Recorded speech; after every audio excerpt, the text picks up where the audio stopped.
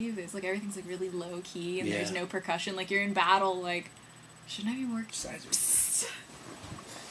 I think. Can you do that? I'm pretty sure you can just. Kids these days. Yeah, goddamn kids these days. That's the name of this web series. Kids these days. We talk about video games and how they used to be compared to how they are now. Not that they're not awesome now, but they used to be like really awesome. That's true. All of that is true. So that's the thing. I mean, I feel like kids these days don't appreciate gameplay as much as they used to. Because back when you only had 8 bits for graphics, you had to have gameplay. Otherwise, you're just staring at a screen like a bunch of dots move around on a screen. Right. You know? You had to have a story too, and I'm not even gonna pretend. Super Mario Brothers did not have a story. You had to save the princess. That's it. That's not a story. It was compelling when I was 5. It's still compelling. I'll play that game all day just because I've never fucking beaten it. Fair enough. I will play Sonic the Hedgehog, and that has no story. That has a story. Okay. Dr. Robotnik is there, and you gotta beat him up. And you have to become Super Sonic with the Chaos Emeralds. But basically, you just have to run through a screen and collect rings. Yeah. And that's Chaos Emeralds. Every time you get 50 rings, you turn into Super Sonic and you just wreck everyone's day. That's and it's awesome. Oh. It's totally worth it. I do it, like, I'll sit there and I'll get 50 rings. I'll be very meticulous for, like, the first...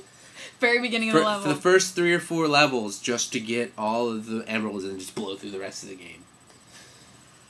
Because then you get 50 rings and you literally, you don't even have to pay attention to what you're doing. You just go. You fly across the screen and kill everything and get all the rings. Which was so different from the ones, like, I don't even know what Sonic games are coming out with now, because the last Sonic game I played when it was new was, like, Sonic Adventure Battle 2, which was amazing.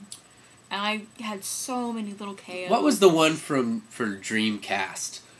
I'm not sure, like, what the deal was with that. I mean, I thought it was alright. I think maybe, like, the fucking controller that was the size of a small television. And that's why I don't want a Wii U, but that's a different story for a different day. Yeah. But anyway, the one that was for Dream was Sonic Adventure, right? The first one? Mm-hmm. And the first and the second Sonic ones were Adventure. neat. I thought those were cool. There was Sonic Adventure 2, then there was Sonic Adventure Battle. Okay. And there was Sonic Adventure Battle 2. I think you get Sonic Adventure Battle on the Xbox 360 arcade now. Oh, okay. Yeah. Which is weird because they were on the GameCube. That doesn't make any sense. I don't. You get a Sonic and you get a Sonic. Everybody gets a Sonic. I don't Ninja Turtles arcade game on there. I had the X-Men arcade game. Yeah. And yeah, there are specific ones, but at the same time, there's just like a bunch of old games you wanted to play. Like Sonic. Just, hey, I got an Xbox, I got $5 and an internet connection. Yeah. Let's make this happen. Have you seen those consoles you can buy that'll play, like, Genesis cartridges? Yeah. And NES cartridges and I kind of feel like cartridges? I'm morally okay with that, since they're not making anything that plays. It's not like I went out and bought a cheap Xbox 360. Yeah. I went out and bought a system that will play all the games I already have. If you already have them, exactly. Yeah, I can't really feel bad about that, because nobody's losing money. Nobody's 401k is well, that's not the thing. They're not Genesis. They're not still producing the cartridges. They're not still producing any of the stuff. Yeah. They'd be like someone, like, building a television. Very cool. It's got to be like, what, 3 capacitors and a diode, no, here's the thing. That's an Atari. People are doing that already, though. I think they've licensed the Atari game the Atari name to someone, because I know through Avon, I bought, it was just a little joystick. Yeah, you just and it had a button on the top and a button on the bottom. Yeah, and you plugged it in the TV. It had Pong. It had Adventure. It had Asteroid. Because if you think about it, those games, like, took up, like, 12 bits. Yeah. Not even bytes. Bits. Bits, yeah. Basically, well, there's one bit for the ball. Unless, so don't hate. Well, think about it. The ball was like 1 bit, and then, like, each paddle was like 4 or 5. Yeah.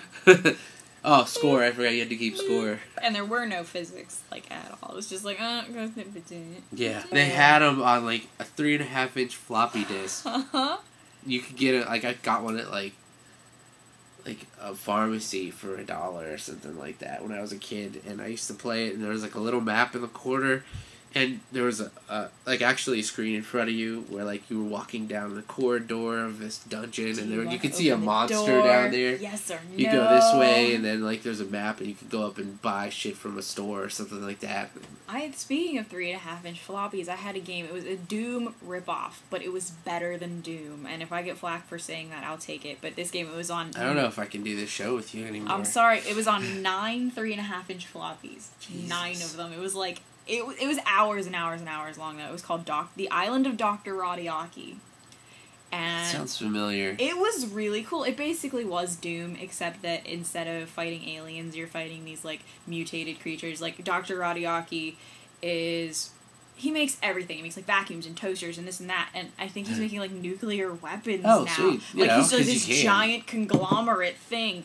Because Wolfenstein 3D, which was the first-person shooter, and Spear of Destiny, which was, like, a sequel, there was, like, there were doors and stuff. It was like a maze. Like, you ever see that screensaver? Yeah, that's exactly what it looked like. That was Wolfenstein 3D. Okay, there you go. Because Doom was the first one that had, like, multiple levels, and, like, there's a guy up there, and you can walk up the stairs and shoot him.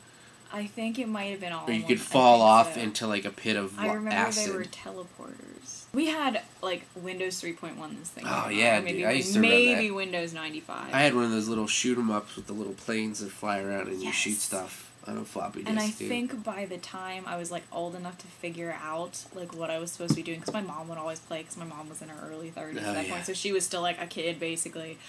And I think we lost, like, disc 6 out of 9. No. I was like, you don't understand. All I want to do with my life is finish Dr. Radiaki. I'm 12 now. I have a computer. I have, like, Windows 98. Yeah. I want to play this game. Windows 95. Could not. For those of you who weren't born yet, Windows 95 was an operating system for the PC. You had to tab a lot. You had to tab to everything. You were lucky if you had a mouse. See, yeah, 3.1 was the last one that looked like it did. Yes. And the 95 was like... You had an interface. Yeah. I was like, what am I doing? The 95 interface was like the first one of that, like, you would recognize now. Yeah. It's pretty much, it hasn't changed a whole lot. If you can use Windows 7, you can use Windows 95. Yeah. Except you'll be like, where are all the colors at? Yeah. So we had, like, an awesome processor, and I think we could turn up to 32 bits of color, and I was, like, super 256 excited. colors. I remember the first time I saw that, I was like, oh my god, this looks so real! Look at all the text art I'm making in Word! Yeah. Oh man, I had a Apple IIe when I was a kid with the built-in, the 5-inch? 5-inch, yeah, 5-inch. Oh no, it had a built-in 3.5, and we had a 5-inch one on the side that we could plug in. It was a coloring book. But for those of you that aren't aware, the Apple IIe was black and white. And I had a coloring book program. You could print it out on your dot matrix printer, yeah. Right? It was like different shades of gray. Well, yeah, there were different shades of gray and different patterns, and then there was white and black. Yeah, I remember I used to do that. I would print it out, like, I would color it in on the computer, like, really meticulously with my little mouse with one button on it that I was really confused about because I'd never had an Apple before. Yeah. And I would color it in and print it out on my dot matrix printer, and it would go because that's exactly what they sound like. Yeah. And then I would color it in with crayons and give them to my mom. Yeah, you could do that. Why did I do this twice? I never thought about doing that before. Just, like, not coloring it in at all. Just print it out and color it. That's what I did. Completely I used to defeating make the purpose my own coloring. of I remember coloring pictures of, like, fish and stuff. It was awesome. It would just nudge itself every time, and it would fill the entire screen just solid. But it would take, like, 10 minutes. So you just type in, like, a few commands, and then it would, like, 10 minutes later. Like, you couldn't do anything either because the computer was so old, it could only do one thing at a time. One thing at a time. So we're like, hey, teacher, I don't know what I did, but it's going crazy. And then you'd have to wait. You just sit there like an idiot. Anyway, thanks for watching. I hope you either reminisce or learn something you didn't know. Yeah, because kids these days don't know this kind of stuff. They need to. You should go ask your parents for an Apple II. Go ask your parents. It's going to cost them like $20. Yeah. Tune in next time. Check out our other show, Science. Check out Nevermore the series. Check out everything else that we're putting together right now on the Sinister Dream Internet TV channel. Once you're done Wikipediaing everything we've just talked about. Yeah. Like, these guys are fucking assholes. They're lying. They're so old!